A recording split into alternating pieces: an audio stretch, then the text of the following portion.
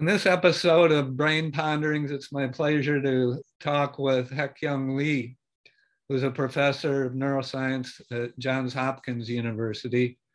She's also in the Mind Brain Institute at Johns Hopkins. And so Hey-Kyoung is an expert on what happens to synaptic connections when experiences of animals occur or when they don't occur, which I think is what we're going to talk mainly about today. Before we get into your research, could you kind of describe your path that led to you becoming a neuroscientist? You grew up in South Korea. Did you get interested in neuroscience when you were an undergraduate or before that? Yeah, so I grew up in Korea. So I actually was a biology major in university. My main interest actually was in, molecular biology. So I wanted to be a molecular biologist in the future. But then at some point, I was trying to go do an exchange program abroad, and it came up that I could actually go for a year during my junior year to Brown University. So I thought that would be great. I actually wasn't convinced. I actually wanted to go to Berkeley. So I did sign up for Berkeley and Brown, but then my father, who actually is a professor, said, why don't you go to Brown? Because that, is a private university. You'll never be able to go there because I can't support you going there. So just take this opportunity for the exchange program and go to Brown. So I said, okay, I guess I can go to Brown, although I was really keen on going to Berkeley because they had a lot of molecular biology people there.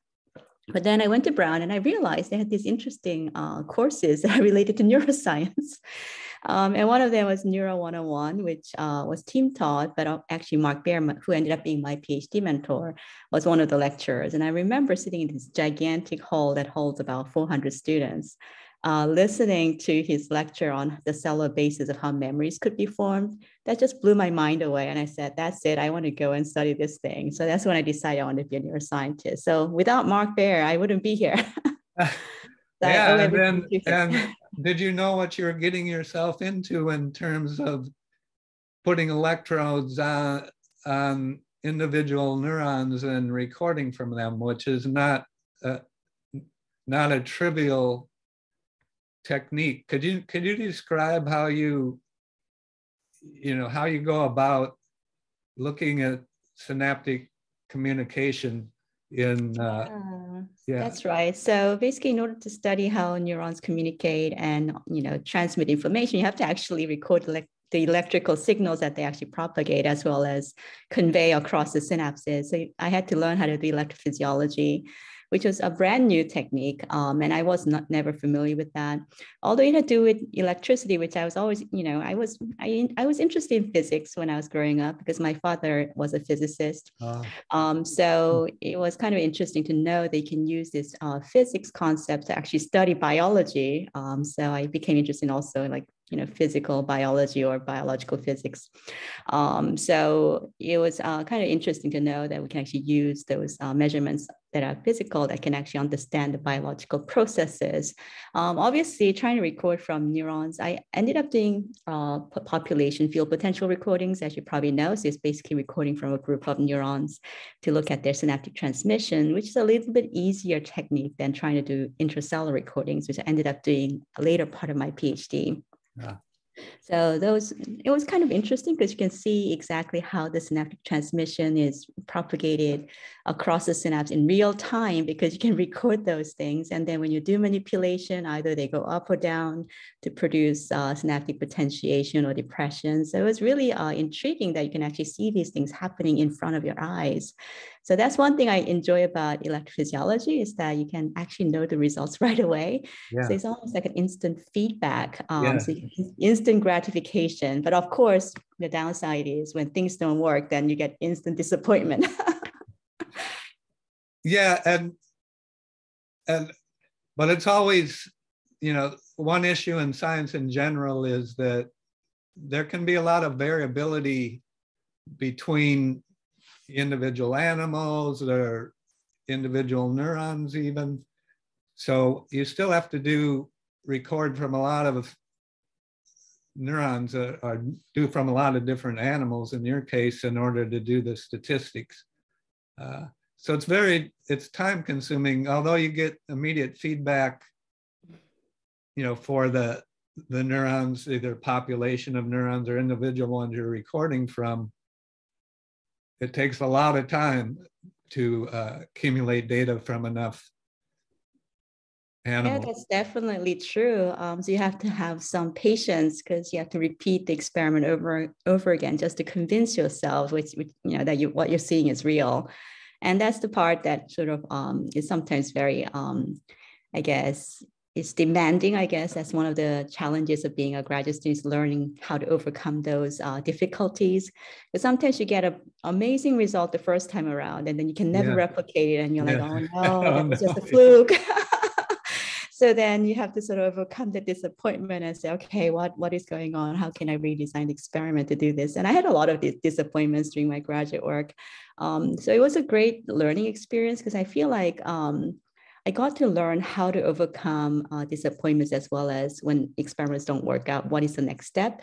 And that's something I really value learning from Mark there, because he was an amazing mentor in terms of guiding me through all the different difficulties and, making through my project.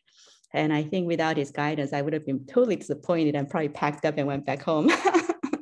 And so in your PhD work, you focused on the hippocampus, which is the most heavily studied brain region with regards to learning and memory and the changes in synapses that are thought to be the cellular basis for learning and memory. And so what was your major finding in your PhD work? Yeah, so my PhD thesis ended up being developing this new method of inducing long-term depression, which is a way synapses get weaker, which is called chemical LTD.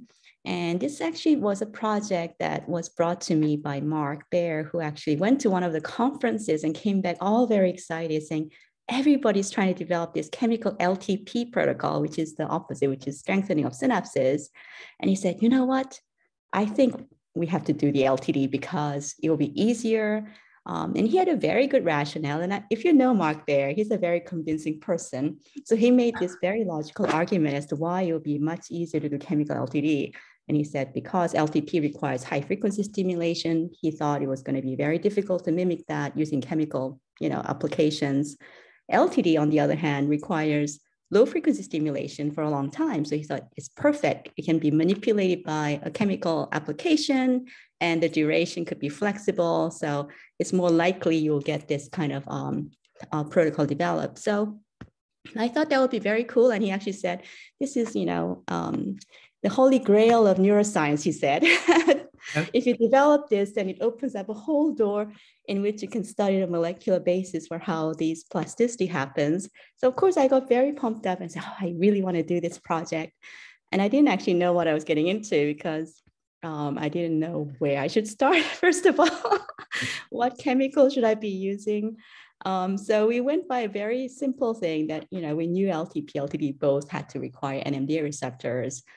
So we said, okay, well, let's just at least have NMDA be one of the chemicals. But I always thought...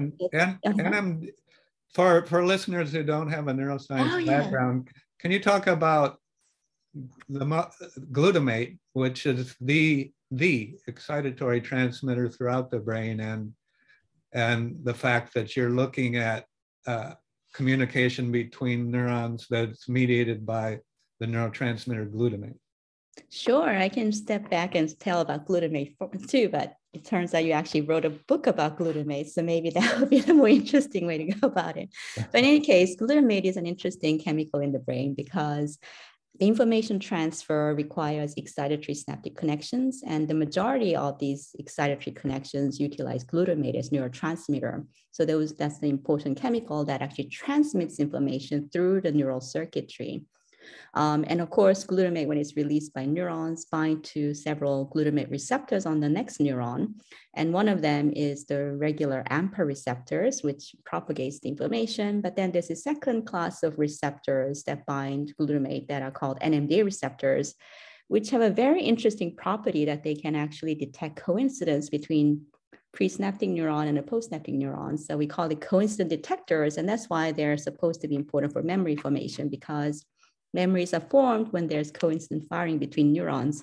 So, that's why NMDA receptors are a very important molecule, because they can actually produce changes in the brain circuitry. And then they can lead to a whole bunch of different chemical changes inside the neurons to actually consolidate those changes as needed. Now, you talked about LTD, which is a reduction in the strength of synapses. And the discovery that LTD is important in learning and memory was at kind of first approximation a big surprise. But then when you're talking about the specificity of the inputs, which you're going to get into when we talk about the visual and auditory systems and how they interact. So learning and memory requires that synapses that are specifically activated in response to, say, what we're doing now, right? Yeah. Their activity increases, but then the formation of the memory can actually be enhanced by reducing the activation of other synapses that are not synapses involved in the information coming in. Am I explaining that right? Yeah, so that's one way to see it. Yeah. But the other way to see that is that if you have a binary code, which is zeros and ones, you can encode more than just by zeros. You can't really encode anything. You just have a single mode of changing the synapses. So in terms of having the synapses actually be able to strengthen versus weaken, now you have like 3 codes, right? At the synapses, either synapses stay the same, they get stronger, they get weaker. So the combination of those strengthening, weakening can actually encode a lot more information than just having LTP alone. So I always think about it as a way that it would increase the capacity to store information. And as you said, one function LTD would provide is sharpening that information, right? So getting rid of the ones that are not as relevant and just strengthening and making that difference much bigger. But if you purely want to think about it in terms of computational point of view, then having LTP, LTD together actually can enormously increase the capacity of information storage. So your PhD work, you were able to identify a chemical that will cause LTD. Yeah. What's the chemical? It was actually NMDA, which is the agonist for the NMDA receptors. Oh, the agonist. Mm-hmm. Yeah. So how does that work? Because you think if you activate that receptor, it's going to enhance the strengthening of the synapse. That's exactly what people thought, and that's what I thought too, because LTP requires a lot of NMDA receptor activation, as you know, and the convention was LTD requires just a moderate level of NMDA receptor activation. So the key was to titrate the chemical down that we're actually trying to get this moderate, quote unquote, activity was my goal initially.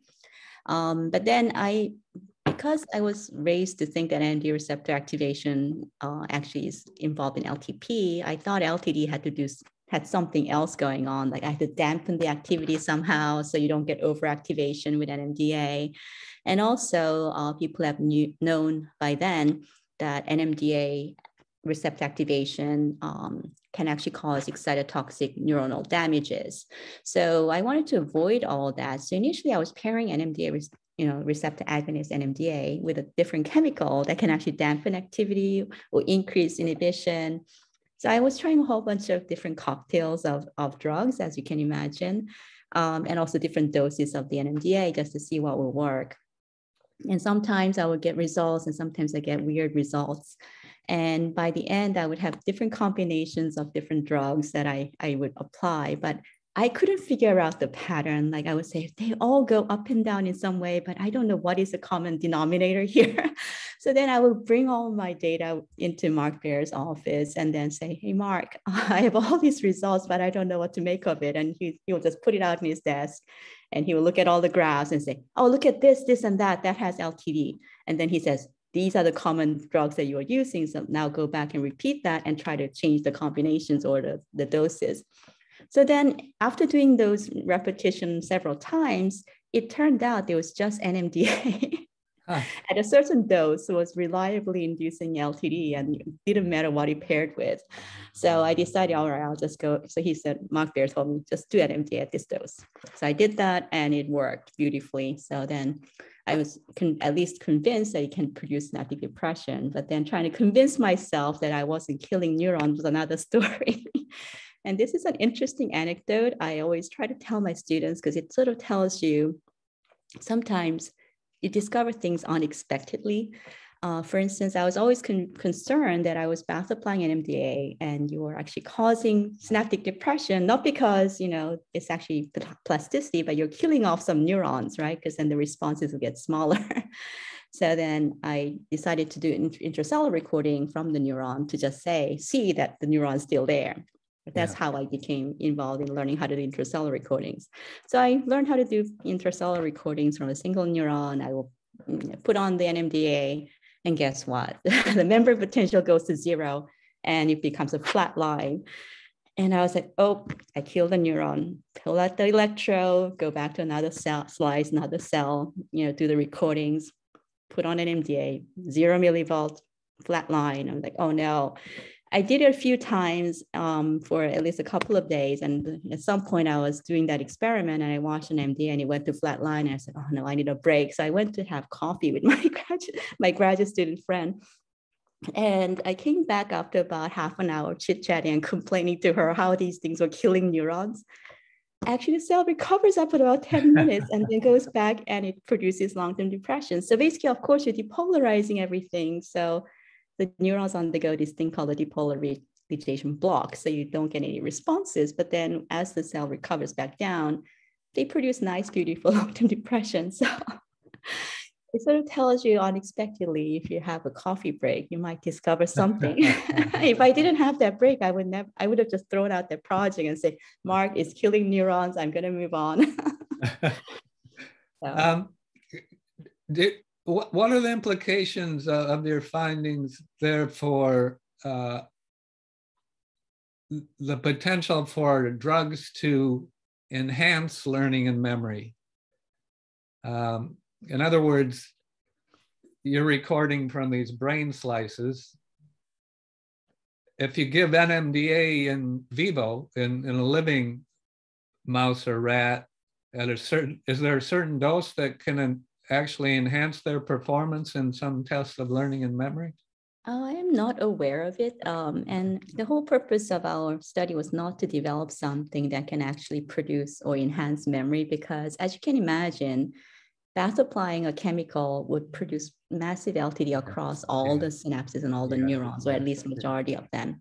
So it would be very non-specific. And the only reason why we developed this was because of Mark Baer's vision that this can be used to produce massive amounts of LTD that we can actually detect those molecular correlates using biochemistry. So we just developed it as a way to collect tissue that has a lot of LTD to analyze them to understand the biochemical and molecular changes associated with it. But it was never intended to produce, plasticity in vivo, because I would imagine if you dump that much NMDA on your brain, you will shut down everything. Yeah, that's true. Okay, let's get into the main part of this conversation, and your work on sensory pathways, the neural pathways from your eyes to your brain, your ears, touch, and so maybe you should start out by talking about humans who are blind or deaf, and what evidence there was from humans that, for example, when someone's blind, that there occur changes either in the visual pathway or maybe other sensory pathways that enable them to compensate to some extent for their sensory deficit. Yeah, sure. So that's my current lab project. So it's called cross-modal plasticity. So it's basically a plasticity that happens across sensory modalities when you lose one of the senses. And I initially did not want, I was not intending to study cross-modal plasticity. This was a project that got started when I became independent as a PI. Yeah. And when I was setting up my lab, as you probably know, during my postdoctoral year, I worked with Rick Hugoneer looking at all the molecular changes associated with plasticity, including AMPA receptor regulation. And I decided I wanted to look at more in vivo preparations because obviously I was doing everything in the hippocampus, using electrical stimulation to induce plasticity. But I thought I would like to see what happens with real experience. Do the same molecular signatures also happen when you actually form memories with real experience in the circuit? So the obvious circuit to look at is a sensory circuit because we know the inputs and we know where to look at the consequences of altering sensory experience. So I decided to look at the visual cortex because that's one of the preparations I learned when I was in Mark Baer's lab because he studied the visual cortex plasticity on the side as well. So I decided I will look at the visual cortex and see what happens when you manipulate the visual experience and then read out the molecular changes in the visual cortex. So I decided to, all right, let's do a very simple experiment. We'll compare what happens when you have vision and when you don't have vision, and then we'll go and look at the visual cortex and see what happens up to those synapses. Being a very naive person, I thought, all right, when you don't have vision, there's no activity or reduced activity, so you should see molecular signatures of long-term depression, which I know involves dephosphorylation of AMPA receptors. So then I had, graduate students and undergrads, doing these experiments. So I told my graduate student to go and do the recording so we can measure the synaptic transmission after losing vision in the visual cortex. And then I had, an undergrad, a very, very talented undergraduate, as a matter of fact, who actually did all the biochemistry, which involves, biochemical isolation of postsynaptic density, which is not a very easy prep to do. But anyway, so I sent those two to do the experiment. And then after a while, my grad student came back and said, they're actually not getting smaller. They're actually getting bigger with with visual deprivation. And I said, no, that can't be right. It has to get weaker. It has to produce long-term depression. And then my undergraduate. But actually, if they do it again and get the same result, then you're pretty sure it's right because it's the opposite of what you're predicting. Exactly. So I was there's no,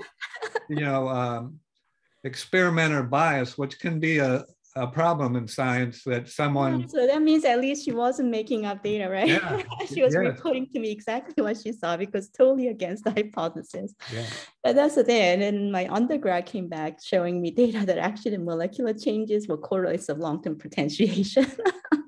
We were seeing increase in phosphorylation. So at least the physiology and the biochemistry were going in the same direction. So I knew there was something going on, but it was totally opposite. And was this, you completely cover the eyes of the animals, or how so we actually put them in a dark room. So it's called the zero photon environment. We actually call it that way to make it sound fancy. Oh, that's... So we see the animal in total darkness, so they don't see anything. So they lose completely their vision. Okay. Yeah, and then you take them out and then you do the recordings from the visual cortex, and then you also do biochemical analysis of the synaptic proteins in the visual cortex. So then I said, all right, maybe we're not, maybe we're getting outside the visual area, maybe we're, sampling other brain areas too. So let's do very, very conservative. We just record from very narrow region of V1. We know we're not going to get out of the boundary. I told my undergrad, you have to now do dissections much more, conservatively, so we don't get any other tissue than just the visual cortex. So I had them go back and redo them, and they gave back the same results. And in the beginning, I don't know, maybe I'm just not very smart. I was like, oh, totally disappointed that we're getting this very opposite result. And it took me weeks to even figure out what was going on. I was not having any idea why there should be an increase in synaptic transmission when there's no vision to drive changes. Sure. And then there's a little bit of stress when it comes to publishing your findings because you say, boy, I sure hope this is right. I know, but also it's if you have to have some explanation if you want to publish it. I can't just go and say, this is what we find, and we have no idea. Yeah. So it took me a long time. And by then, luckily, we had, Gina Trijan's group had just come up with the idea of homeostatic synaptic scaling. And that I sort of learned when I went to the Society for Neuroscience meeting. Before you talk about the homeostatic plasticity, can you talk about, because I was reading one of your review articles, and so I wasn't really aware of that there's actually a literature on looking at people who are blind and doing functional brain imaging and looking at showing that essentially my understanding is, so blind people use Braille, right? So they use touch to read. And so can you describe the evidence in humans that when blind people, when they're doing Braille, there's actually changes in the visual cortex? Yes, so that's actually, the literature that I started following once we started seeing these weird changes. And basically, what's known in blind humans is that their visual cortex gets recruited for processing the remaining senses. So when they do imaging of the brain activity in blind subjects, they find activation of the visual areas when people are reading Braille, which is a tactile information, as well as in some cases when they're actually processing speech, which is auditory information.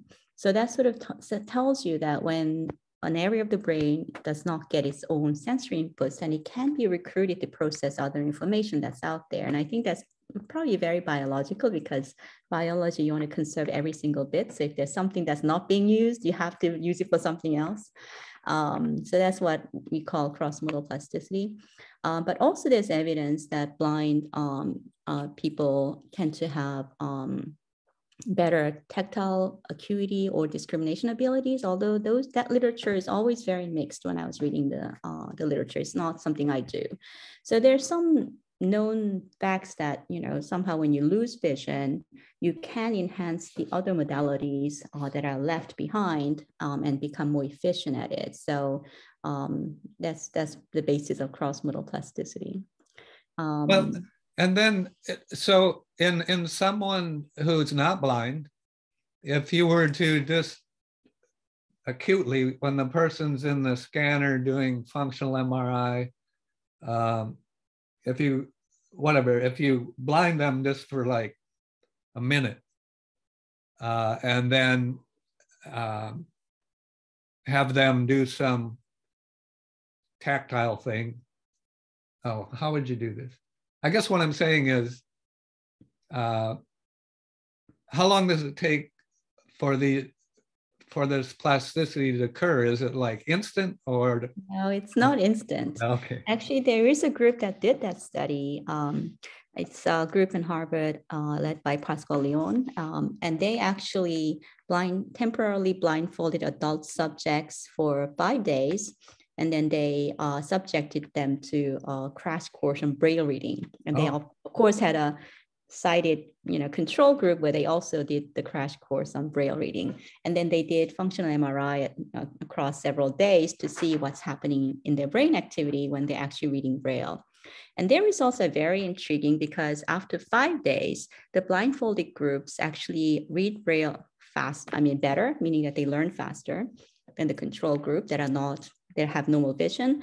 And also when they start doing the functional MRI, which is to measure the brain activity while they're reading Braille, they find that the blindfolded subjects actually start activating the primary visual cortex when they're reading Braille.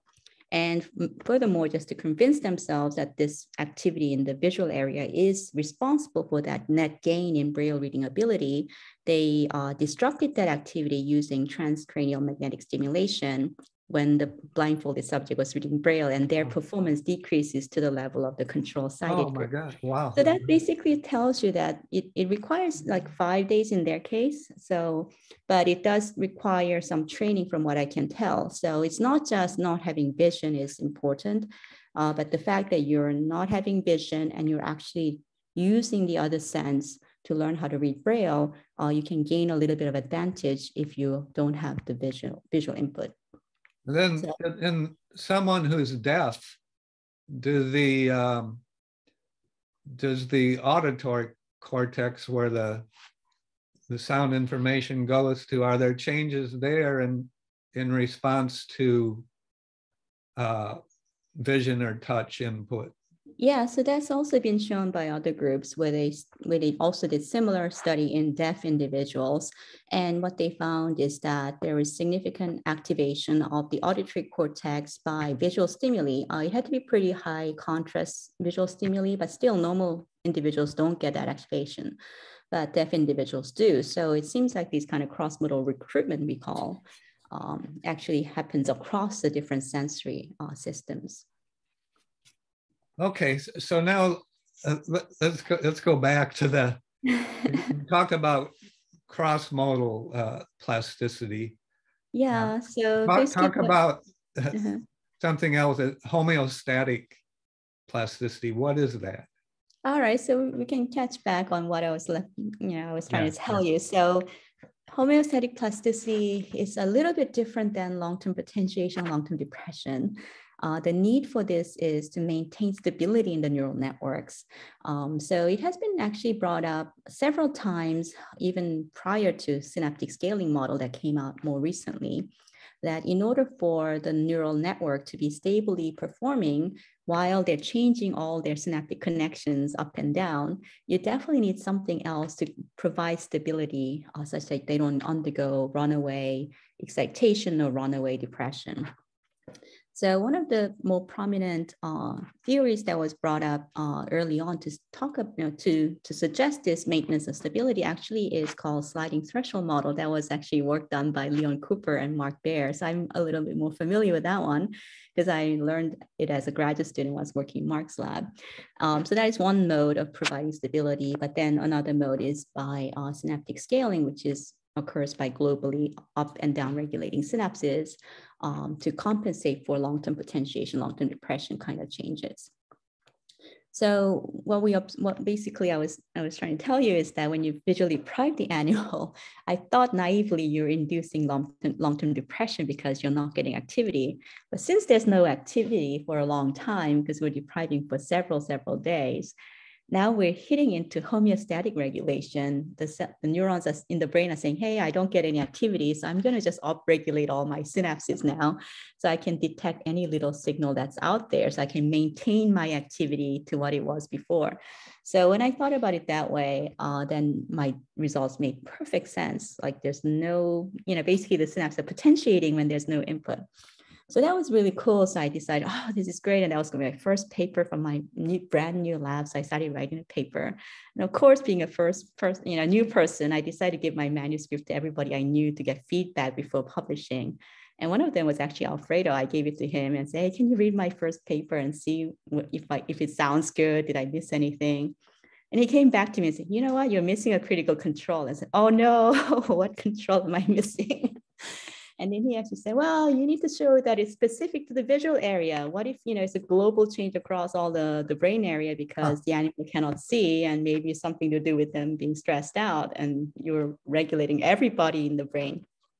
Yeah. I said, well, that's a good point. So then I'll do another control, just look at a different brain area. And then after a few thoughts, I thought, maybe I'll look at the hippocampus because they don't get visual input directly. They must not change. And then Alfredo said, hey, you're cheating there because hippocampus is not the same structure as a neocortex. It's not a 6-layered cortical structure. It's not a neocortex.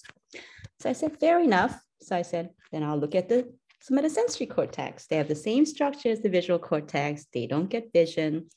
So then they should not undergo change when I deprive vision. So I told my students to go back and record from somatosensory cortex and do the biochemistry in the somatosensory cortex in the blind animals. Again, this was another surprise I had in my lifetime. They came back and because I was expecting there'll be no change. The change should be specific to the visual area. And they came back showing me results that barrel cortex or somatosensory cortex actually undergoes synaptic changes when you deprive vision. And they change in a way that go in opposite direction from what we saw in the visual cortex. So again, I had to sit down and try to make sense of it because I never even thought about or knew about cross-modal plasticity back then. And it was so annoying to me at that point that when you deprive vision, that the somatosensory cortex will change. So if it was changing the same direction, it would have been an easy interpretation, because I could have said, well, there's something with not having vision. Everybody gets, stronger because of some kind of, stress-induced global change in the brain.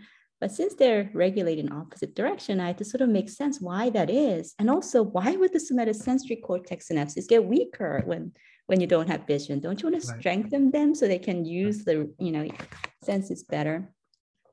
So then it sort of dawned to me that, it was actually when I was commuting to Maryland, and I was stuck in traffic, driving down there, and started thinking about this. And it sort of dawned to me, oh, don't blind people actually have better senses? And that's when I realized, oh, this might be a cross-modal plasticity.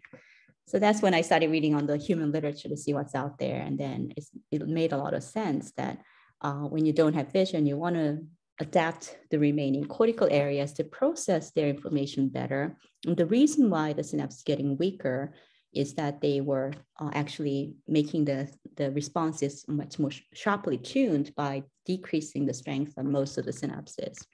So in terms of that, that's my first discovery of cross-modal plasticity at the cellular level. So Alfredo discouraged you from looking at hippocampal circuits, but so for listeners and viewers, information from all of the 5 of our senses kind of funnels into the hippocampus. And that's, in a general sense, why the hippocampus is so important for short-term memory, because it's essentially pairing a sound with a sight and so on. And so I would think, like, if you blind an animal, you'll have reduced information flow into the hippocampus through that, and you might have some changes in the organization in the hippocampus. Has that been looked at? Not as far as I know, but you have a very valid point, because hippocampus is if you talk to people who actually study hippocampus, it's one of the highest order brain area, because it gets all the information from every part of the brain. So obviously it might be interesting, influenced by not having vision. How they would change, I honestly don't know, because we haven't looked at it. The hippocampus is particularly important in remembering spatial relationships between things in the environment. Yeah, as well as temporal sequences too. So it's been mostly studied from that regard, from visual input. Because, like, for the most part, like, the learning and memory tests that are done in animals are maze tests, where it's mainly based on vision. Oh, yeah. I just thought of something. So we've talked about vision, hearing, touch. What about cross-modal plasticity with smell and taste? Has that been looked at all? No, it has not been looked at. I think there's another grant proposal. Yeah, so there's some group that's looking at changes in the olfactory system with other sensory deprivation. So we know that happens. And also, anecdotally, people have reported that, when you lose vision, that your sense of olfaction actually enhances. And I've been always curious about that too. And one of the reason why I want to look at the olfactory system at some point is that they're differently organized than the other senses, as you know. Like, for instance, vision, audition, and tactile go through this midbrain structure called the thalamus. Yes. But olfactory, neurons have direct access to the olfactory cortex without the thalamus. Goes to the uncus. Yeah, so basically they're very differently organized, and they have more influence from the limbic system, as you probably know. The emotions. Exactly. So it'll be amazingly interesting to look at that. But so far, I have never had a chance to do that. I tried to convince one of my rotation students to look at it, but then we were too naive that we didn't realize there were so many different types of cells, which we presumably have to, separate them out to look at them one by one. So we'll get there at some point, I hope. Sorry, I had to mute my phone. I forgot to do that. Oh, okay. Let me ask you, so you had a recent study published, well, it's been a few years ago now, in one of the Cell journals, and your postdoc, Gabriela Rodriguez, was my the graduate first. student. She was a graduate student, yeah. Oh, she's a graduate student. Yeah, she was, yeah. Oh, okay. Actually, I looked on the Hopkins website and she's listed as a postdoc. Oh, I see. Well, I don't know, but she was my graduate student. Okay, anyway. Now a postdoc in Max Planck, Florida, so.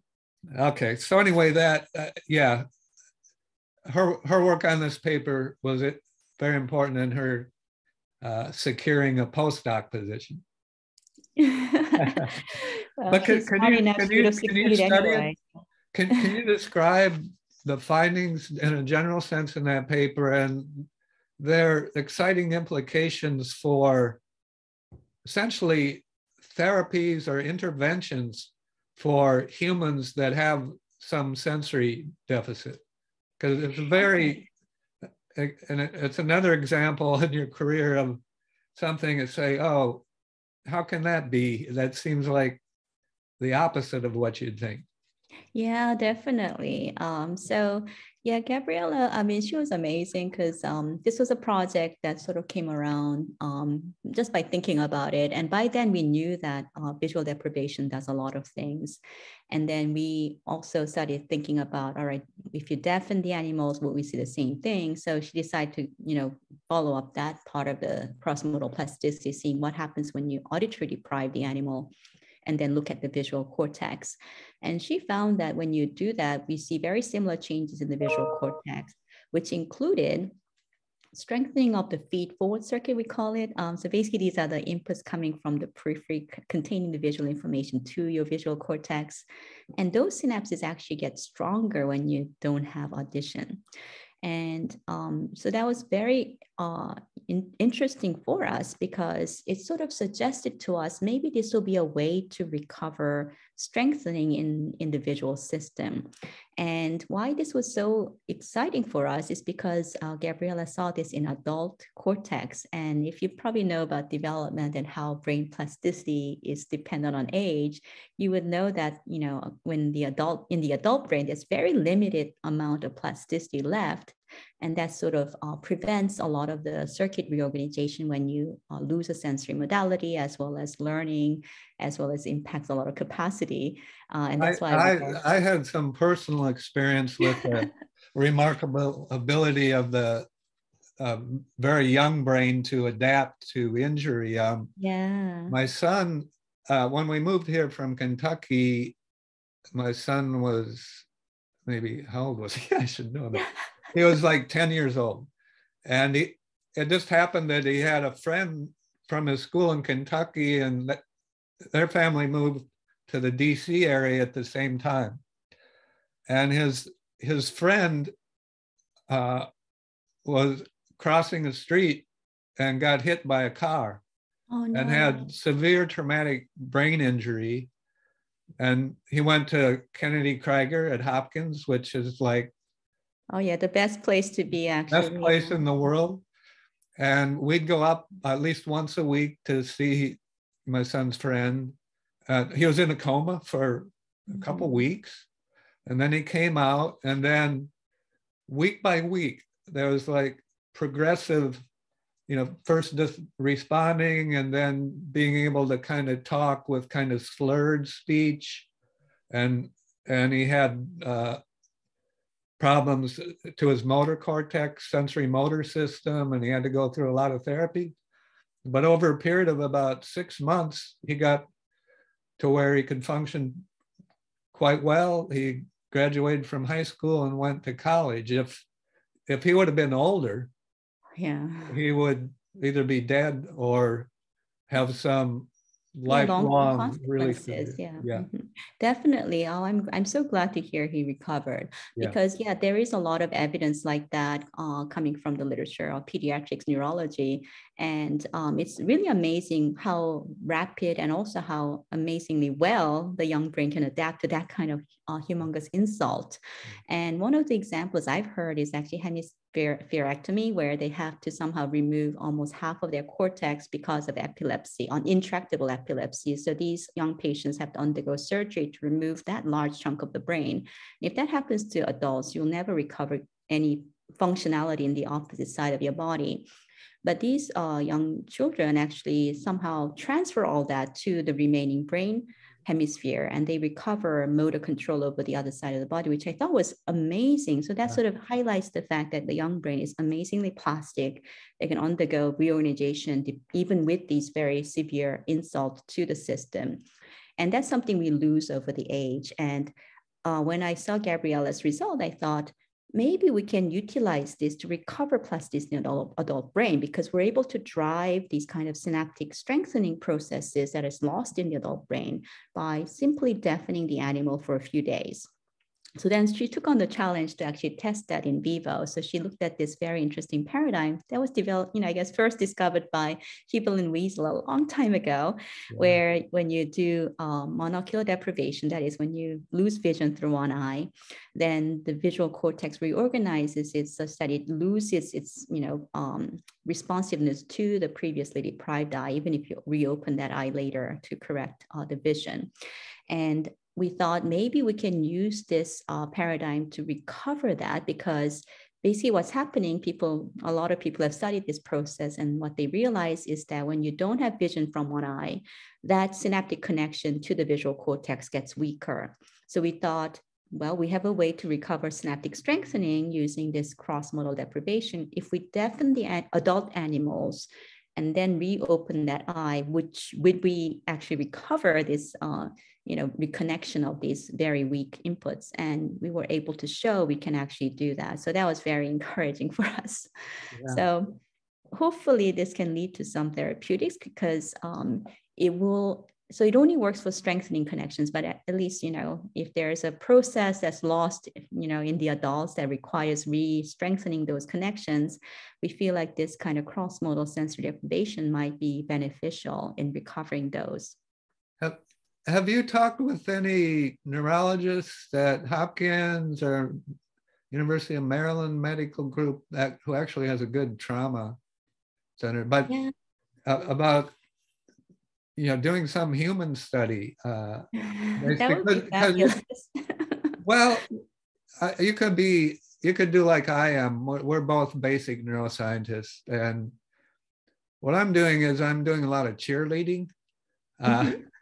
Of clinical people who we do all this work on intermittent fasting effects on the brain, and so I'm kind of helping and cheerleading clinical people do studies. So I don't do much, but I've kind of stimulated them to get excited about getting funding to do some human study. And we would love to do it, but as you probably know, as being a basic scientist, I want to gather more evidence and make sure this is solid before I bring it over, because what if there are other consequences? Oh, yeah. So at least I need to understand how much, that's true. How much audition do you need to deprive is one question, because I presume humans can probably,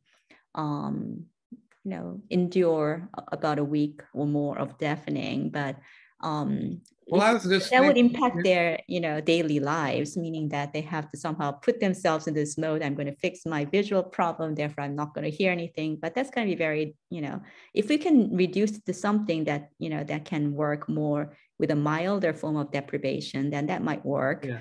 Well, you mentioned the nice human study where they showed that 5 days of blinding, and so I assume that was reversible, that these people didn't have any long-term deficits. They didn't mention anything, but that was also, if you read the fine prints in the method section, they had to exclude a few subjects, because when you do these kind of blindfolding, people start having visual hallucinations, as you probably know. When you have total sensory deprivation, there is you hallucinate in that modality, and that's been reported before. I think it's called Charles Bonnet syndrome. That's been reported in people who are starting to lose visual fields, and they start seeing stuff in that blind spot, so to speak, in their visual field. So they fill it up somehow so they don't notice that there's some blind spot, but also they start seeing other things they shouldn't be seeing in their blind spot.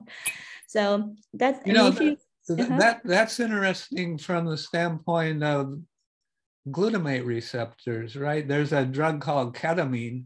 Yeah. That kind of partially inhibits the NMDA receptor, and it will induce hallucinations. Exactly. So that's one consequence of not having total sensory deprivation is that you're starting having sensory hallucinations. And actually, Oliver Sacks had written a very interesting book about hallucination, which I read a while ago, because when I started listening to all of these people studying these sensory deprivation and these sensory hallucinations, I thought, oh, I should read up on this and see what's going on. And he has a very interesting description of how these things work. And he dissects out hallucination into two different categories. One, that's sensory hallucination, which he describes it being emotionally detached, and it's just very objective sensory hallucination, versus schizophrenia type of hallucination. There's a lot of emotional context to that hallucination that makes people fearful or have very disturbing thoughts. Is there any evidence that, and of course it's a little harder in mice or rats, but that when you blind them, that they exhibit some behavior that might be suggestive they're having hallucinations? No, I mean, that's the thing with working with animal models, is that you can't go ask them. Right? That's the main problem. We can't interview them. Yeah. Whereas with these human subjects, they can. Okay. And of course, they report they're having these visual hallucinations. And then sometimes they get too disturbed by it. They have to quit the. It is interesting, though, that so we're going to have one of these podcasts on depression and focus on depression. It is interesting that things like ketamine and psychedelics that cause hallucinations also have antidepressant effects. One thing that we haven't talked about at all now, I hope you have time, is a protein called BDNF. Mm-hmm. And can you talk about BDNF, because it's produced in response to activation of synapses. It's probably involved in some of these reorganizations and adaptations to sensory deprivation that you're talking about. Yeah, definitely. I mean, we've looked at BDNF in the context of visual cortex plasticity. So we know it's rapidly induced by activity. Actually, by collaborating with Carrie Martinowitz at the Lieber Institute, we actually had a paper on it. And our focus was examining how it affects the inhibitory circuit, which they seem to have a very profound effect on.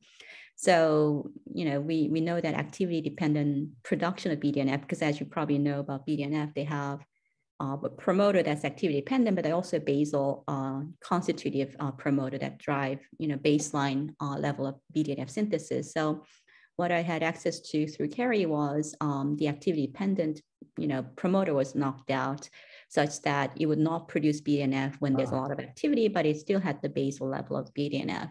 And when we looked at that, basically they impact the changes in inhibitory synapses that's induced by visual deprivation and deep visual experience. So we know that it affects the inhibitory circuit, which regulates how information gets trafficked in the cortical circuit. So it's affecting neurons that deploy GABA as their neurotransmitter. Exactly. So these are the GABAergic synaptic transmission that's being affected. So that's as far as I've wandered into the BDNF field. I haven't looked at their effect in excitatory synapses, but others have looked at them. And they know that they can produce potentiation of excitatory transmission and cause gene transcription that can lead to long-term consolidation of synaptic plasticity. So anyway, I thought of that when I was thinking of depression, because there's a lot of evidence that BDNF levels are down in depression, and that a variety of clinical treatments for depression, electroconvulsive shock, serotonin, norepinephrine reuptake inhibitors, the SSRIs, and ketamine, they all boost BDNF levels. So we will see. But in either case, that means your brain is very dynamic in terms of what they respond to. And hopefully we'll figure this out and try to optimize the brain plasticity as needed to either regain functionality or improve our functionality, even in the adult brain, hopefully. Okay. So where are you going with your research now? What are your plans without giving away all your secrets? What are you? What questions would you like to answer in the near and long term? Yeah, of course, I would like to see how this cross-modal plasticity can be used to actually encourage plasticity in the adult brain. And does the plastic changes lead to some behavioral enhancement as we predict they would? So we are actually learning how to do behavior. So we are doing behavioral measurements. We're also looking at how information coding is changing in vivo. So we started doing 2-photon imaging while with all of the sensory deprivation paradigms. So with that, so what Dr. Lee's doing is she's essentially looking at calcium levels inside of neurons in the cerebral cortex of living mice. That's right. Right, and when glutamate receptors are activated, calcium goes up in neurons. So by looking at calcium levels, you get an indication of in which neurons the synapses have been activated. Yeah, definitely. And it's a readout of neural activity. So you can actually see a lot of neurons that are being activated at any moment. So we're trying to figure out how to analyze the data in a way that's meaningful to us. But there are a lot to be learned. So I'm enjoying learning these new techniques. But hopefully we'll get some answers as to how this could be used for improving plasticity in the brain, because that'll be one thing, but also to recover the lost senses, which will be another thing that we really want to be able to do. And that will make me very happy if my results can actually contribute to that direction. Yeah. Well, they've already made really great contributions, and I look forward to seeing how this evolves and translates hopefully to humans with various sensory deficits from injury or whatever other cause. Yeah. Well, thank you for having me this morning. It was it was a lot of fun talking to you. Yeah, I enjoyed it. I haven't seen you for years, and say hi to Alfredo. I haven't seen him for a long time either. Definitely I will. Thank you. Okay, bye.